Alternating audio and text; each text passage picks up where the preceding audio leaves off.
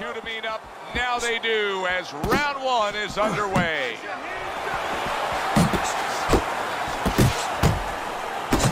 Teddy, what advice did you consistently give to a fast fighter in a situation like this, a speed fighter, when he was fighting a guy with low stamina? Put yourself in position where you can use that speed, where you can control things, the dimensions you want. Stay on the outside, be able to use that ring. Make the guy walk to you. Make the guy burn up. Staying away from those headshots with his defense up top. That's a big uppercut that just crashed home. Duran's right hand scores well. Another huge shot comes in early on in this fight from him. Well, he understood that his opponent, Joe, was a slow starter. He's jumping right on him, taking advantage.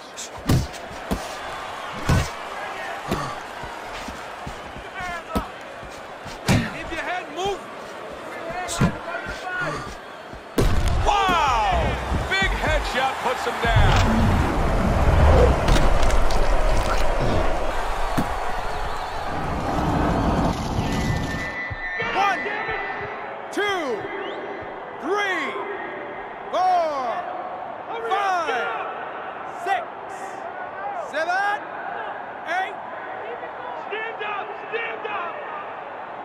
And somehow, some way, he's going to continue on here.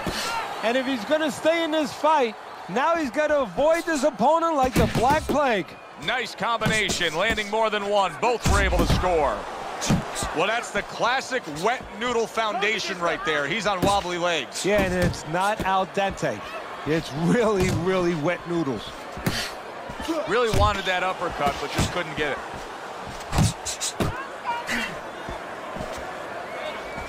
Solid left hand to the head.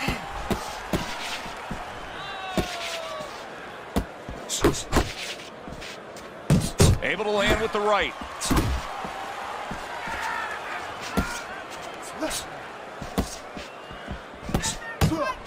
Tremendous pace being set early on here between these two.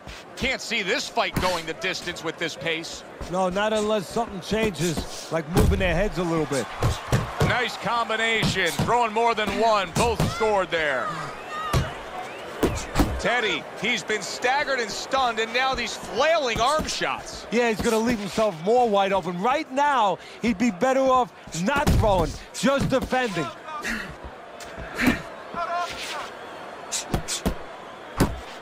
Keep your back off the rope. Good return fire that time.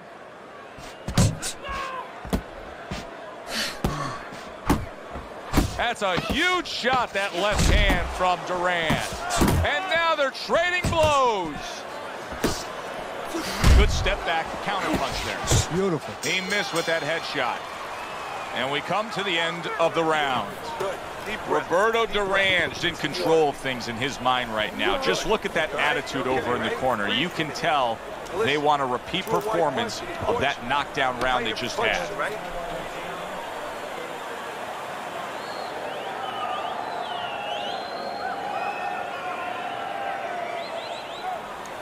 Okay, very nice. How you feeling?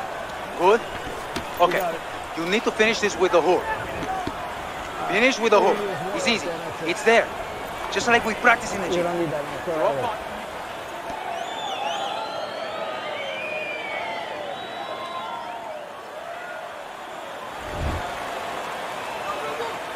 New round underway here. He's hoping that it doesn't look like the last stanza where he was knocked down.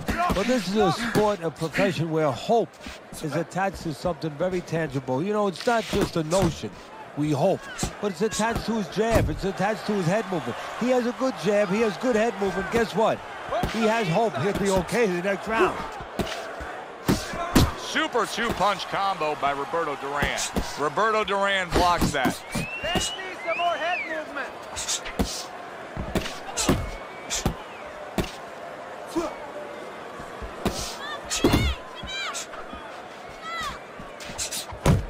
Oh, and he returns fire with a left hand.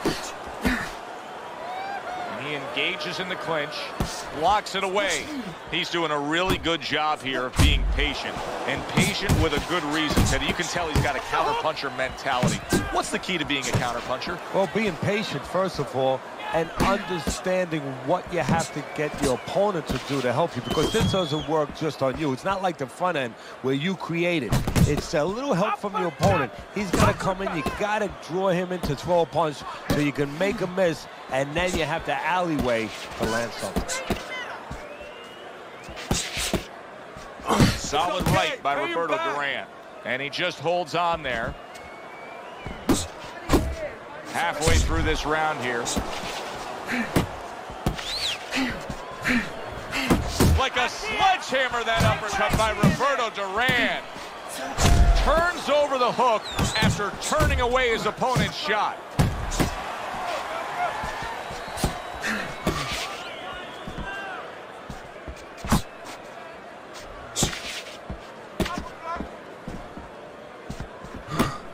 A little head hunting with the right. Hard to believe they can still give like this in these final moments of what has been a sensational round. I feel like I'm back at the amusement park on a roller coaster again, like a kid. Oh, very nice. Smart counterpunch there. Yeah, that's beautiful. You make the guy miss, you make him pay. That's a flush shot, banking away those body shots with the left hand. Roberto Duran showing that he was well-trained, utilizing the uppercut when he's chest-to-chest, shoulder-to-shoulder against his opponent here. Oh, you have to recognize situations, and he understands on the inside that's exactly what you should be doing. When your opponent has his gloves up, there's an opening to split the guard, especially when he's leaning forward, and he's leaning forward just a little bit. Back and forth exchange. Well, he's committed to the left hand, and it's paying off here. Missed the body shot.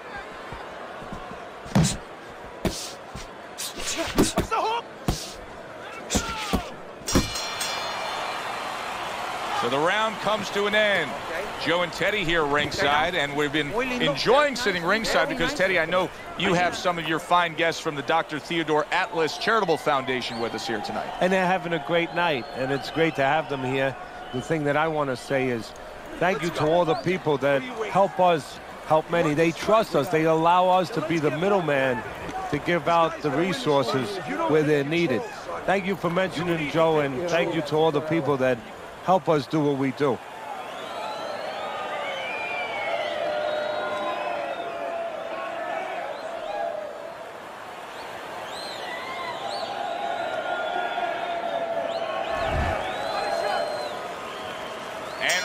Number 3 is underway. Oh, that's a big shot with the left hand.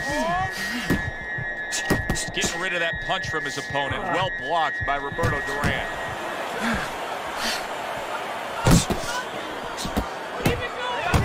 Digs in with a good solid uppercut after taking a shot. Parries that punch intended for the head. And he's holding.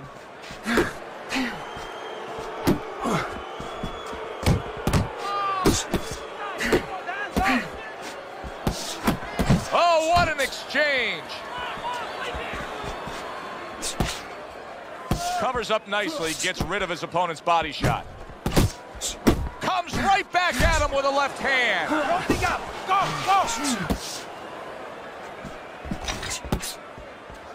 Pace yourself. Good defensive skill. Roberto Duran's missing the mark by a mile. That just was nowhere to be found.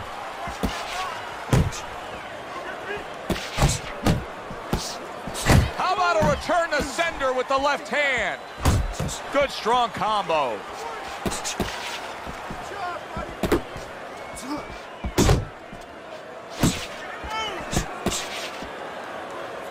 And now just wasting away some time with that clinch. Well, you could see what he wanted to do there, but unable to land that body shot. Huge uppercut from Duran.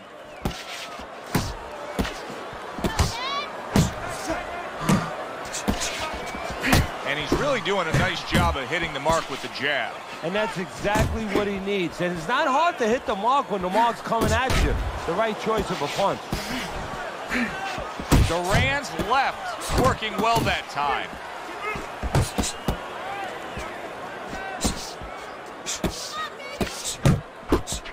He just missed that shot up top.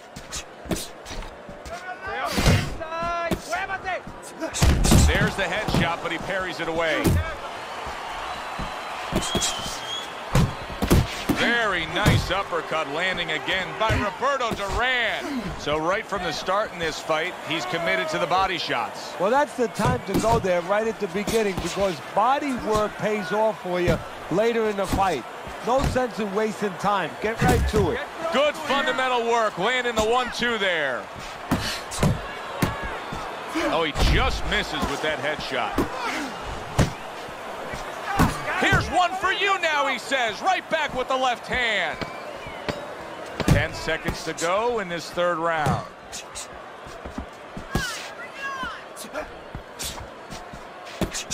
Oh, they both land flush with uppercuts.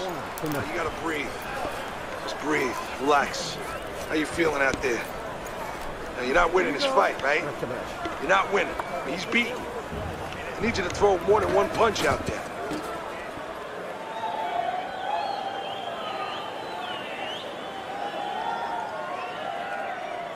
What did I tell you? Keep your hands up. You're throwing punches, but your hands are down. Are you good?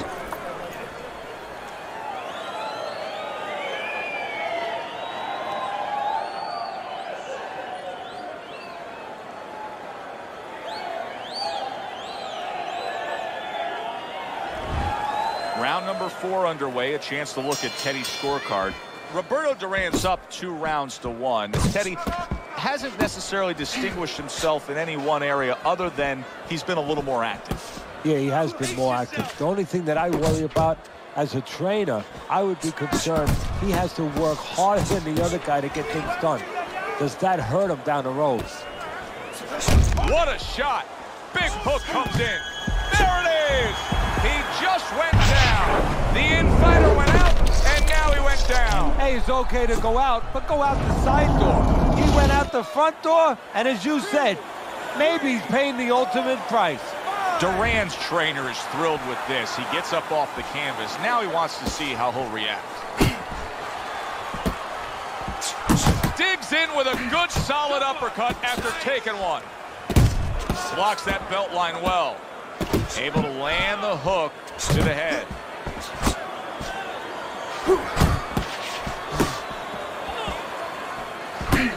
Good, strong uppercut. He comes right back with it after taking one.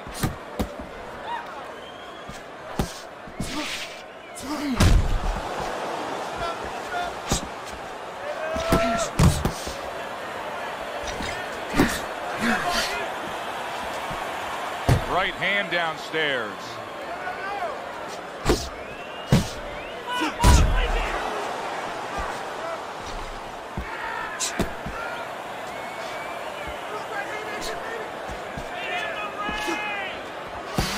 Unload, more punches.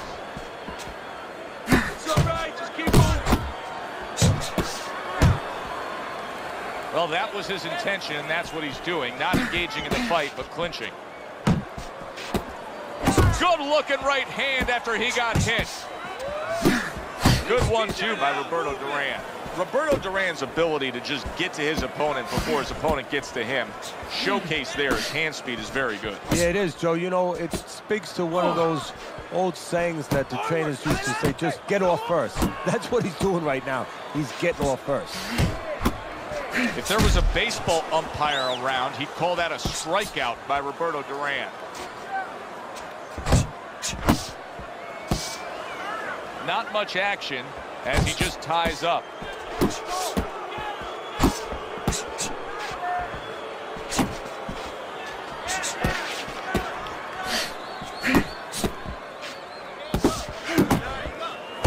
Putting his punches together, landing 2 shots there.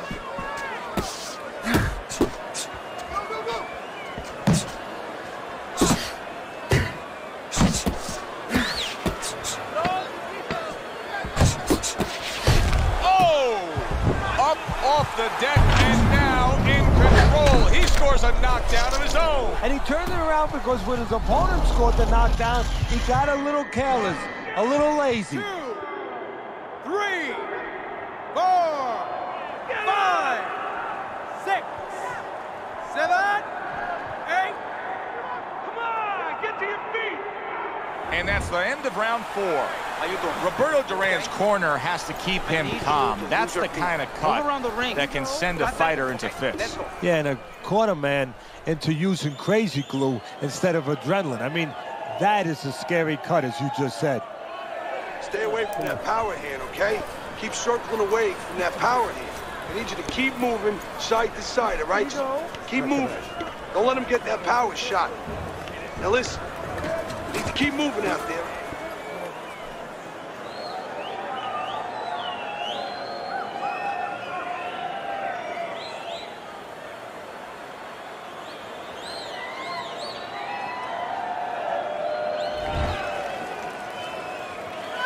I wonder if those 60 seconds were enough, Teddy. He was knocked down in that last round. Now he's right back out there. That 60 seconds has been enough for fighters in his position before. This sport's been around way over 100 years. It's up to him to do the things he needs to do early on in this round. Roberto Duran's got to be really careful there, Teddy. I mean, he's leaving himself wide open. And what's going to happen next? See, you know, he's leaving himself open. He hasn't paid for anything yet, but... Wow, impactful short hook. Look at that. And for the second time tonight, he goes down. 1,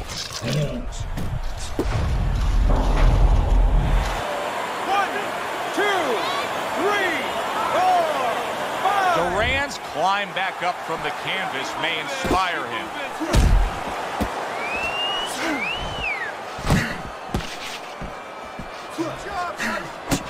He took a shot, but he gives one of his own. A left hand scores.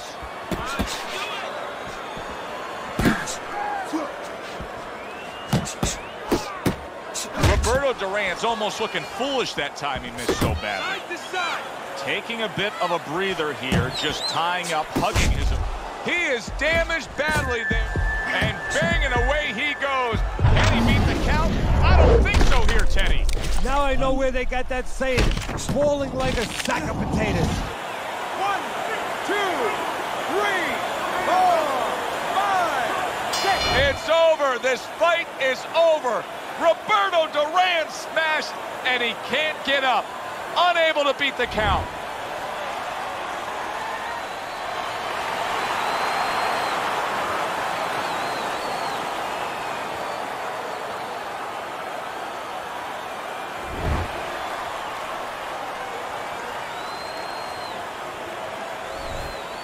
That's what you want to see, a guy who can close the show and finish with style. He ends up a knockout victor tonight. And that's what his trainer wanted. His trainer was even telling him, step it up a little bit, because he knew this was possible, and they got it. Alongside Teddy Atlas, I'm Joe Tessitore. Thanks for being with us.